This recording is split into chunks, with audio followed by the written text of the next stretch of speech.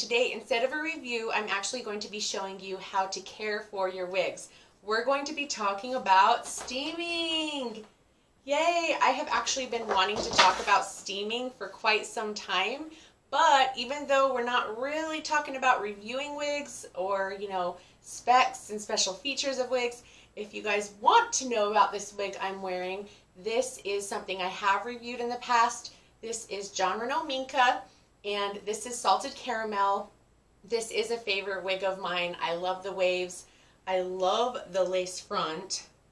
I think this wig is one of my favorites for pulling back because I feel like this color is a fabulous in-between color between blonde and brunette, but still has a fabulous, fabulous lace front. Anyway, but that's not what this is about. We are going to be talking about steaming and what steaming can do. Now, this steamer that you see right here is the Jon Renau steamer. A lot of steamers that people use are clothes steamers and things like that, which can be useful, but a lot of those steamers don't have a nozzle like this that will make that steam more centered where you want it to go. Larger clothes steamers will billow out the steam in a larger area, and this has a more targeted area because of that nozzle, if that makes sense. To give you a little bit of information, let's talk steaming. So basically, what is steaming? What is it used for? Well, in a nutshell, there's about two main reasons why we steam. Number one is it can help remove frizz and damage from your synthetic fibers or your HD synthetic fibers, whether that be damage, frizz, just those really rough ends. A lot of the times when a wig is starting to feel crispy, it doesn't flow the way it used to when it was new, a steaming job can really help bring back the life to that synthetic piece. So here's an example. This is my Jon Renau Zara in Chocolate Cherry.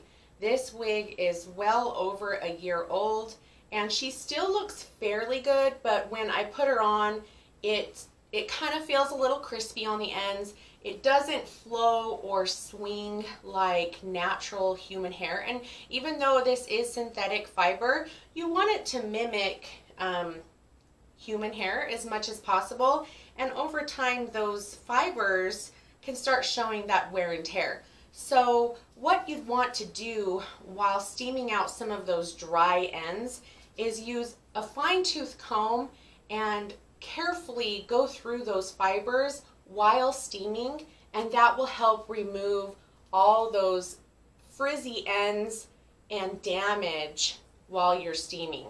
Now, one thing that we always push is use your wide tooth comb on your synthetic fibers. But while you are steaming, a fine tooth comb can really help assist with making sure that those fibers are nice and smooth when you are, trying to steam out those frizzy ends. So as long as you're careful and you're not trying to stretch and pull those fibers really harshly, then you'll be okay. And I wanted to show you guys another really nifty tip when steaming is if you guys use combs, these are two combs, and guess what? They're not plastic. I have a lot of plastic combs that probably could do the job. That one has hair on it. Anyway, but these combs are not made of plastic. This is carbon. And carbon will be heat resistant and chemical resistant. So when you are steaming away on your synthetic fiber, you will be guaranteed that these combs will not melt.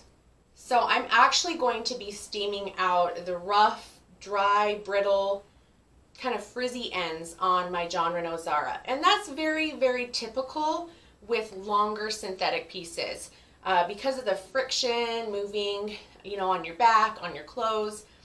Your longer pieces are going to start showing the wear and tear a little bit sooner than your bobs or your lobs or your pixies because of the length and the fiber.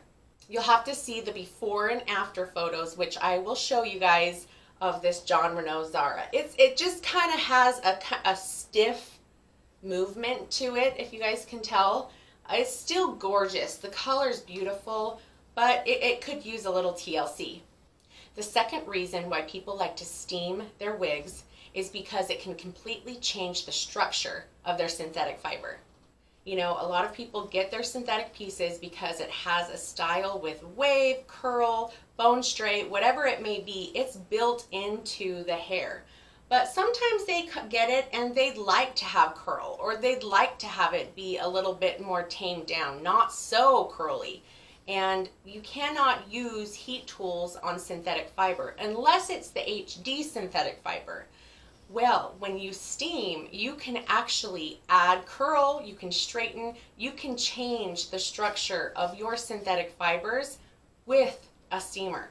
This is the only way that you can do that, and it's really, really fun because you can completely change a wig into a very different looking style by doing this. Or say you got a topper with wave or curl and it seemed to relax over time. Just put in a few curlers. I did get a few of these. I'm going to check these out and experiment. But you can add a little bit more curl, follow the curl pattern that was there, that it came with, and try to revive and maybe make that curl a little bit more pronounced, or not so loosened, which sometimes that can happen over time. So this is my Jon Renau Hope. This is HD synthetic. However, I didn't really have a lot of luck trying to curl it with a curling wand. I don't know what my deal was. So I actually really want to reset the style, and I want to add curl to it. So I picked up a bunch of these curlers right here, and I am going to make this cute, cute bob, also in chocolate cherry, a curly bob. And I'm super, super psyched about it. I'm really, really excited. So as far as styling for steaming, basically you can make a straight wig curly, a curly wig straight.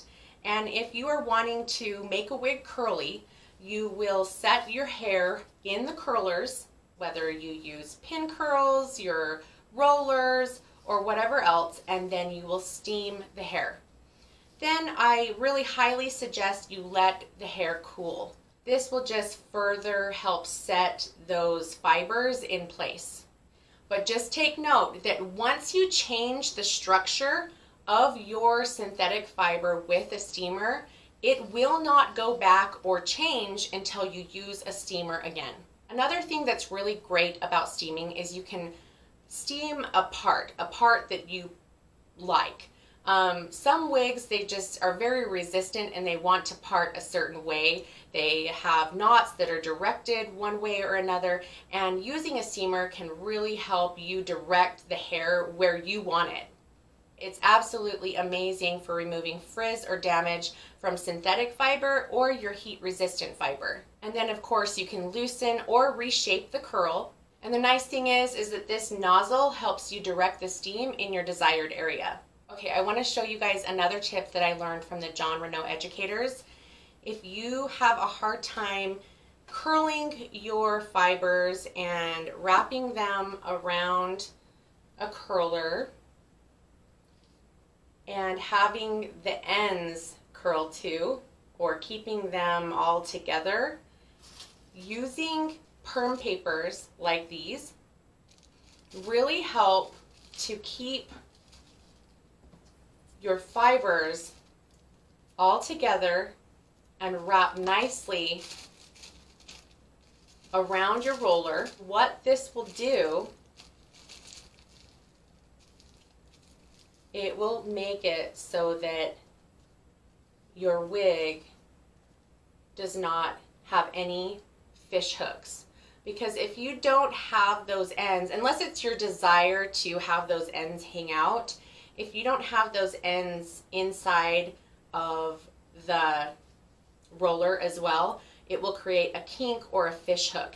And these end papers are very, very useful when trying to contain all of those ends together. So that's just another steaming tip that I thought was quite helpful. All right, I'm going to actually film a little tidbit of myself reviving my Jon Renau Zara with some before and after pictures. I also have my very oldest synthetic piece that I still have, and that is a bang. It is actually a hairdo brand bang, but the ends are so crispy, it feels like Barbie hair.